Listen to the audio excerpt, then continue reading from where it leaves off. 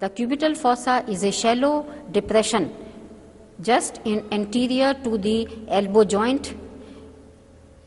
Lateral boundary is formed by the brachioradialis. Medial boundary is by the muscle which is the pronator teres. Apex is the point where brachioradialis crosses over the pronator teres muscle.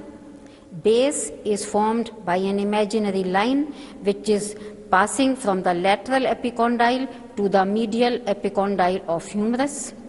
Floor is formed by the brachialis muscle in the upper part and the supinator muscle in the lower part. The contents are important. The contents of the cubital fossa from medial to lateral side are the median nerve and its branches given in the cubital fossa, the brachial artery and its termination into a radial and an ulnar artery, the tendon of biceps brachii, and lateral most is the radial nerve which divides into a superficial branch and a deep branch.